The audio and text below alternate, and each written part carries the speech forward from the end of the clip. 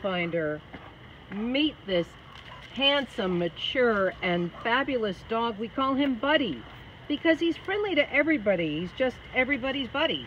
I know it's a common name, but it works for this dog. Looks to us like a hound mix.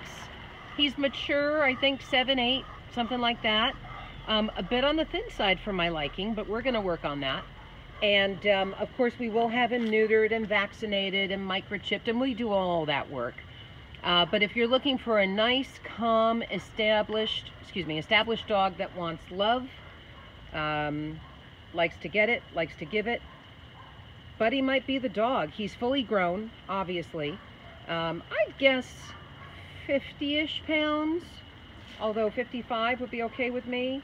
You know, let's see what the vet thinks. I know they're always better off when they're lean versus thick. But the point is, this guy's personality is just A++. So Buddy is here to meet people Monday through Friday evenings, 6:30 p.m. to 8 p.m. and Sundays 12 noon to 4 o'clock.